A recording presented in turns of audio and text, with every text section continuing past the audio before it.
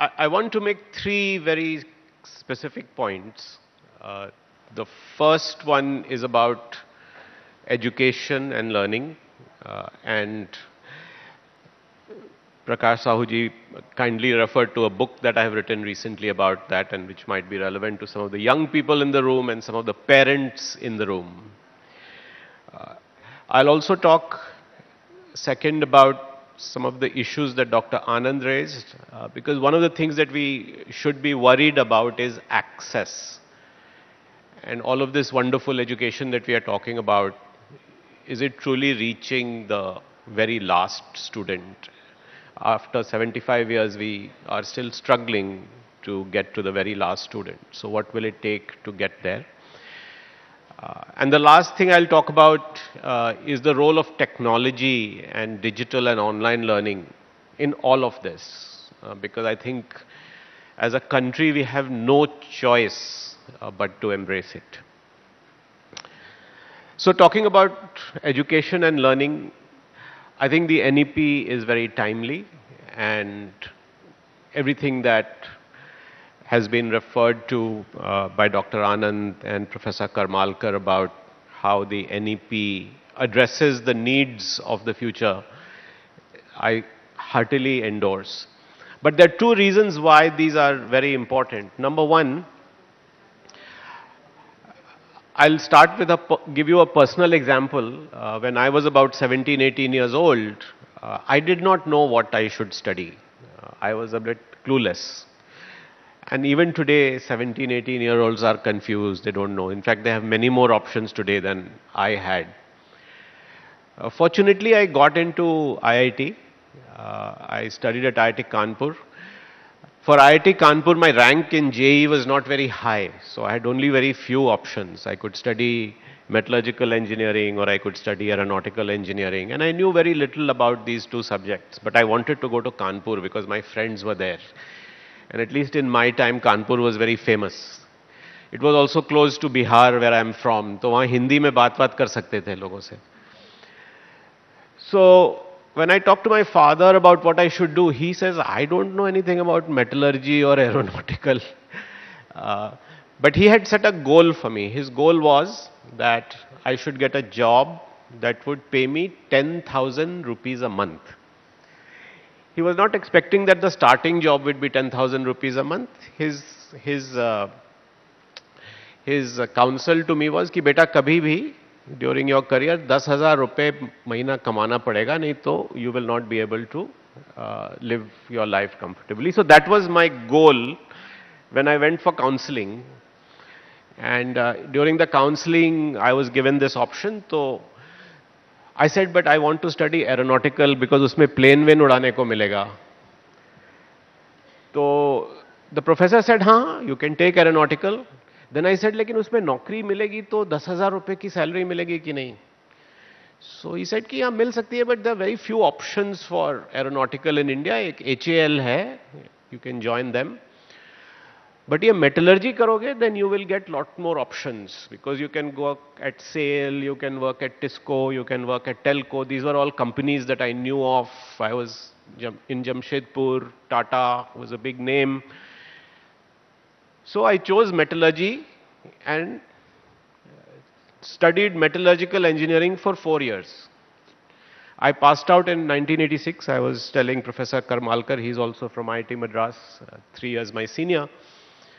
But I must tell you that for 37 years that I graduated, I have not done any metallurgical engineering. I spent 4 years studying metallurgy. मैंने एक course किया था उस समय, which was a new area called computer programming. In that course, I got an A. So I was very proud of myself that I got an A in computer programming. And because I had got an A in computer programming, Tata Burrows Limited actually gave me a job that paid me many more times than the 10,000 rupees that my father had set the target for. Actually got me a passport and visa to go to the United States and work. I would have been working at TCS now if I had taken that job. But the point is that for one course in 4 years, Out of more than 50 courses that I would have done, I was given a job just for that one course, not for 4 years of metallurgy. This was happening 37 years ago. This is true much more today, that what you study doesn't lead you to what you do. And the bigger problem is that places like Meta, where Natasha ji works, they are creating jobs for which the course doesn't exist.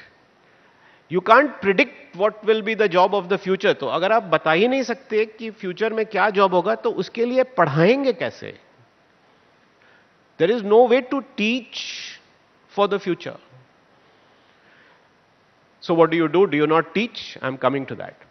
The second problem is that all of you young people who are here, you have a real bigger responsibility than I had. My responsibility was कि 10,000 रुपए की job ले आओ. Your responsibility is how will you save the planet? We will all be gone, but climate change is here to stay. And unless you all don't solve for climate change, if you don't solve for health, if you don't solve for education, Dr. Anand was saying that only 1 in 3 or less than 1 in 3 students is going to college. Unless you don't solve for that, we are finished as a planet.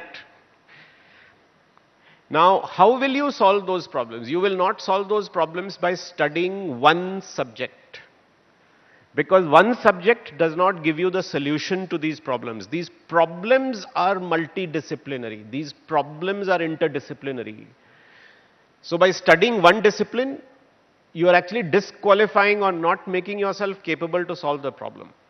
To solve this problem, you have to do what Professor Karmalkar talked about.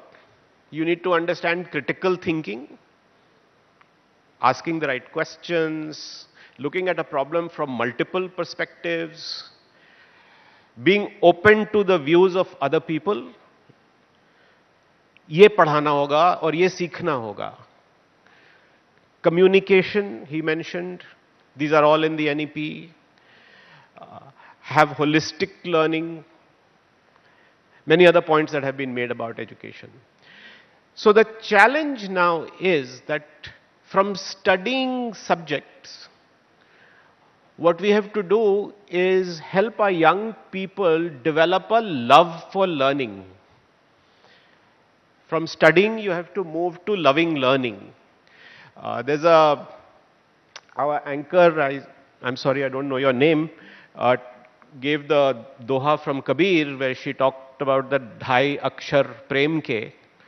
A lot of people have given examples of the Gurukul system that we had. People have mentioned Takshila and Nalanda and Vallabhi and Vikramshila, the old universities. They all actually espoused this philosophy to inculcate in young people a love for learning. वहाँ पे ये नहीं बोलते थे कि आप आए तो मेटलर्जी पढ़ो या मेडिसिन पढ़ो या हिस्ट्री पढ़ो.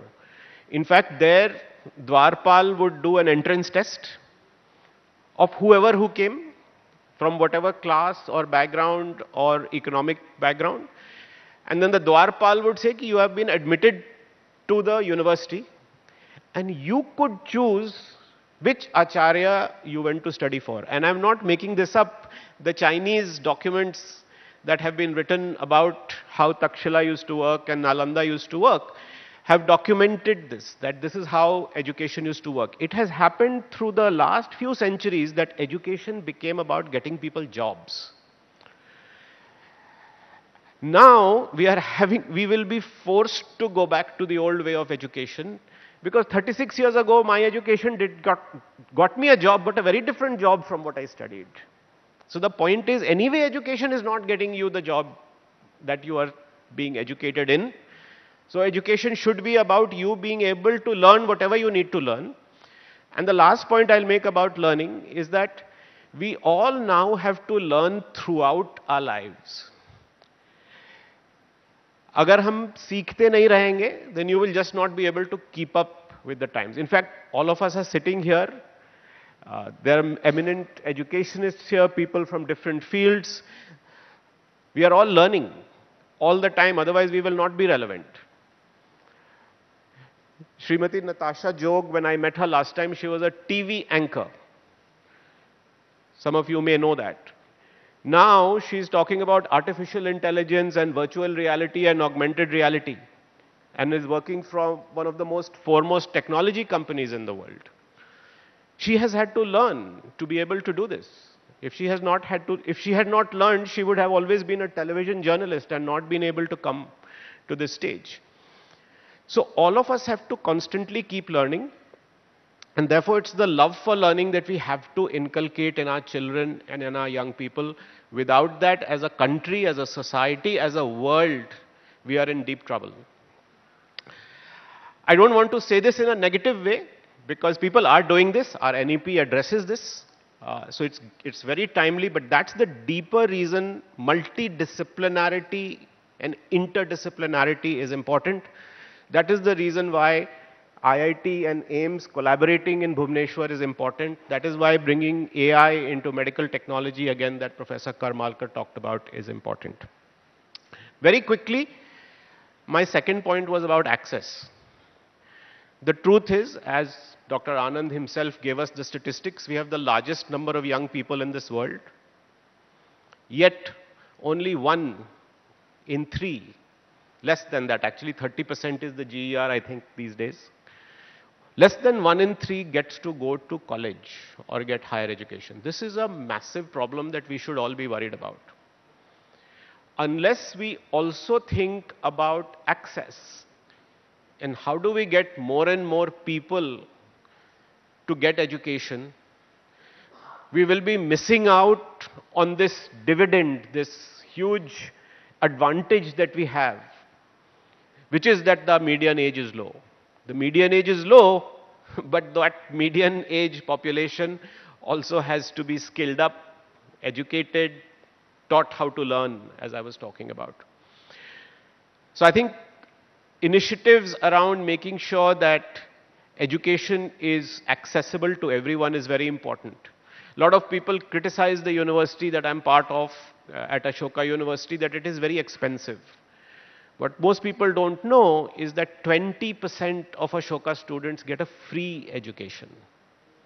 Because we guarantee that if you get into Ashoka,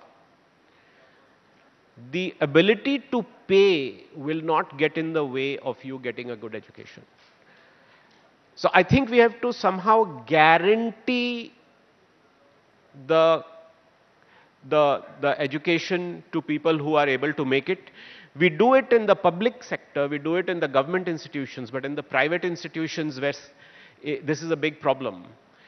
And the sad part is that in our country, 70% of all education is private, which is the highest in the world. Much more than anywhere in the world. And therefore, a lot of students are shut out from accessing that system because not all private universities are able to give generous scholarships.